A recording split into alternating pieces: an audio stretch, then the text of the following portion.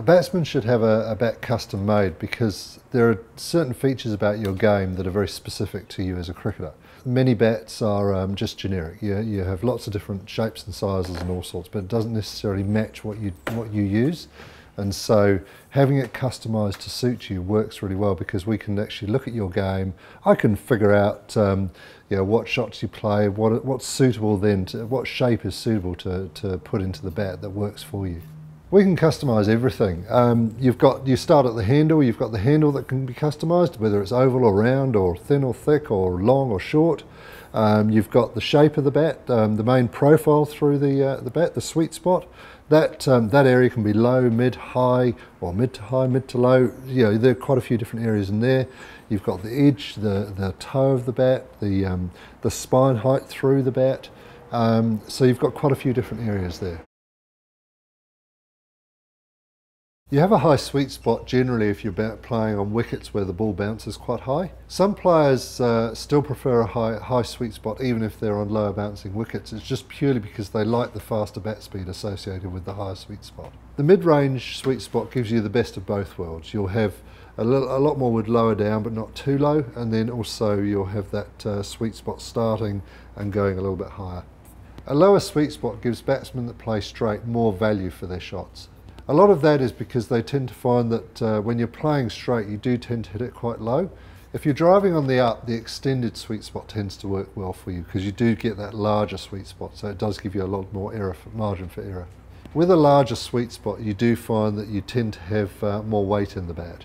With a smaller sweet spot, there's a lot less weight, so it depends on what you really want.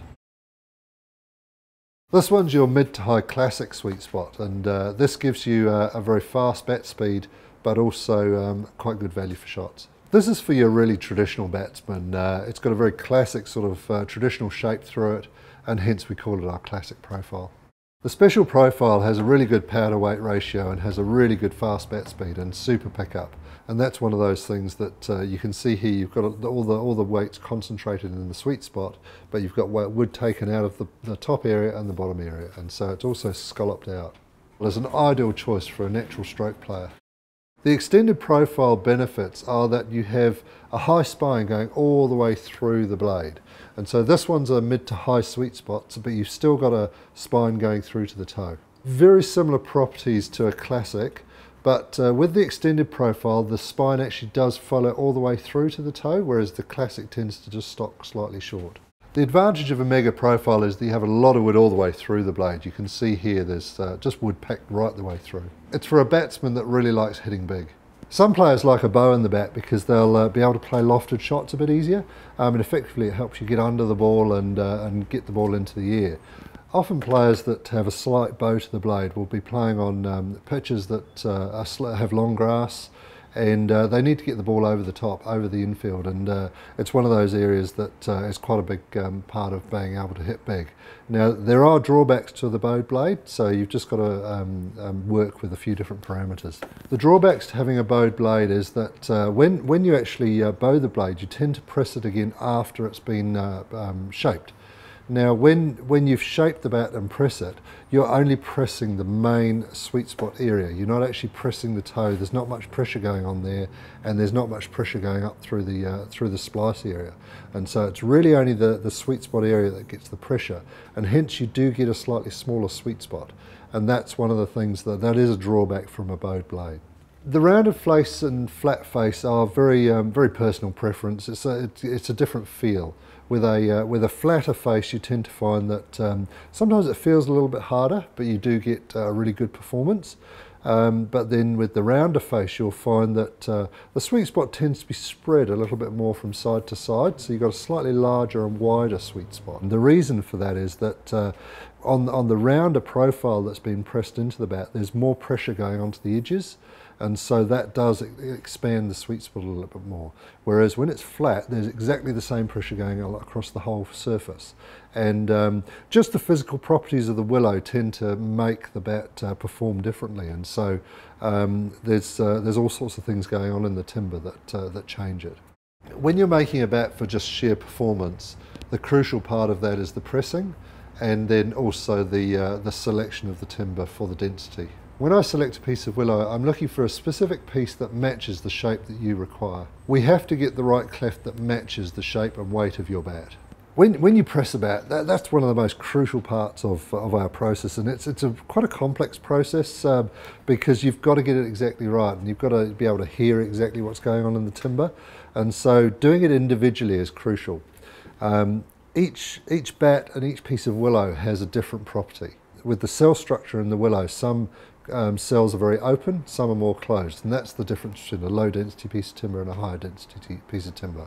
Sometimes you'll find that with a bat that's sort of in the middle of the density sort of range, that's probably where your best performance and best longevity of life in the bat works, because you've got the best of both worlds. The short handle is something that's been around for years and years and years, and probably back from the early 1900s, and it just suits an average person's height, and so you'd find that anyone from say 5'6" through to 5'10" sits nicely in a standard short handle. The benefits of having a long handle bat are that if you hold the bat high up on the handle, you'll find that then that puts the sweet spot lower down on the blade for you. The longer handle helps you stand upright, and it's a little bit better for your balance because you're standing a little bit taller.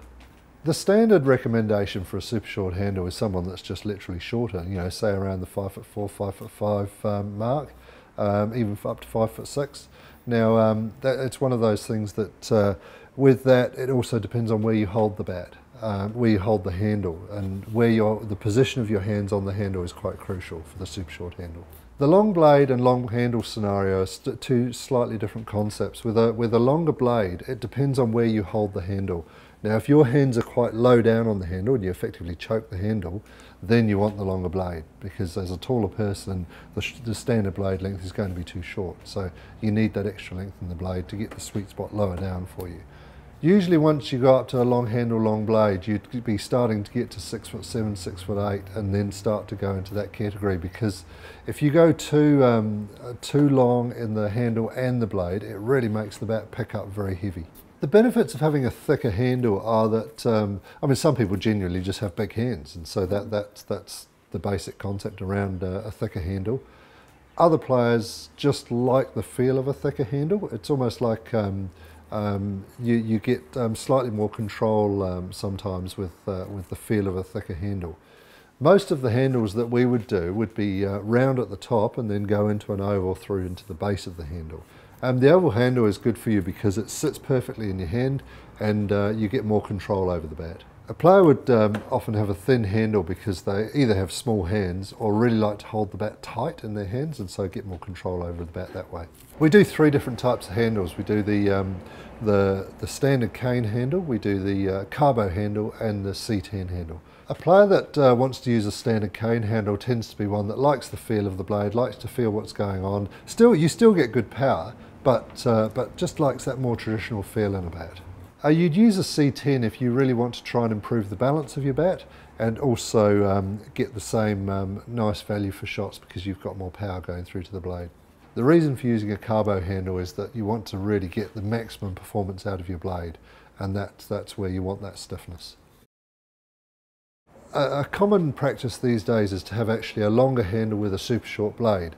Now that's something that has become more common in 2020 cricket, and that's something that I think enables you to actually tee off a bit more. You're actually swinging the bat and trying to get more bat speed so that then you can get under the ball and hit it further. The disadvantage of a long handle and a super short blade is that it can feel a little bit toe heavy, and so it depends on what you like there. But it's one of those things that, again, it's personal preference as to what you really like. And some players have one in their bag just because they want something different. The reason for having a long blade is that, for one, it makes you stand taller in your stance. Secondly, you can actually get under the ball a bit more if you're a little bit taller. If you're taller, the long blade does help you with your balance. With the new ICC rules, we'll get a better performance out of a bat even with a smaller, slightly smaller shape, purely because of the way we press each bat individually. The edges are not really going to make any difference to your game. The focus in the bat shape should be your profile of bat. The reason for the focus being on the profile is that we need to get the sweet spot in the right place to match your game. The main advantage of having a thicker toe over a thinner toe is that it's stronger. You get more more strength through it, so you're less likely to damage it. A lot of the time your thinner toe will be a little bit weaker, but it will help the bat to pick up better. So some players will actually ask for a bit of a duckbill in the toe as well, just to help with that pickup and balance. The duckbill suits a mega profile quite well if you really want to get that mega profile picking up a little bit better, and you lose probably about an ounce just solely off the end of the bat. On the base here we also put a toe guard that helps to protect the toe from a bit of moisture. You can't solve all problems with moisture, but it does help a lot. Often you would put a plastic facing on the bat. That's something that helped to protect the bat and seal that in.